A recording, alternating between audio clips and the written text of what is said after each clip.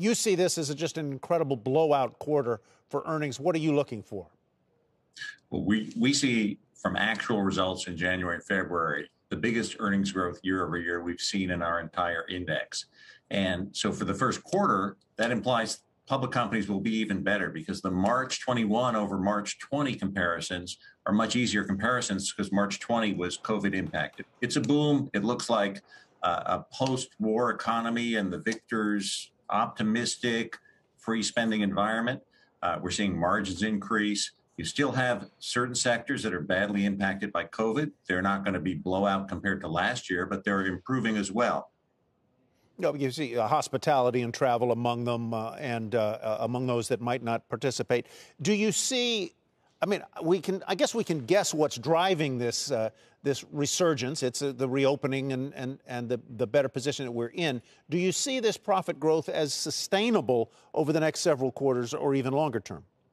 Well, I think it's definitely sustainable for this year. You've got almost $2 trillion of excess savings since the beginning of COVID from people who continue to receive income or receive government benefits and weren't spending. You've got the $900 billion stimulus bill that came in December. You've got the $1.9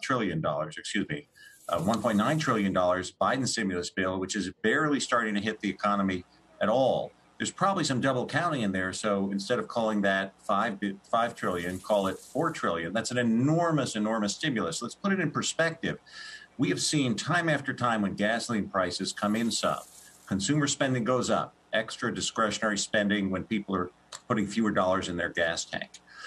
The $1,400 a check per person benefit under the Biden bill is like every American is getting their gasoline for free for the next 12 months. It's going to have a very substantial impact on demand, and it's going to lead to very fast growth. The one caveat is, will companies be able to staff up to take advantage of it from a labor point of view? Lawrence, I feel like there has to be more than one caveat. You're talking about a lot of positivity as we look towards the economy continue reopening, but there have to be some risks. What about inflation? We got the CPI number this morning. How are you looking at or factoring in how inflation plays a part in the economy right now?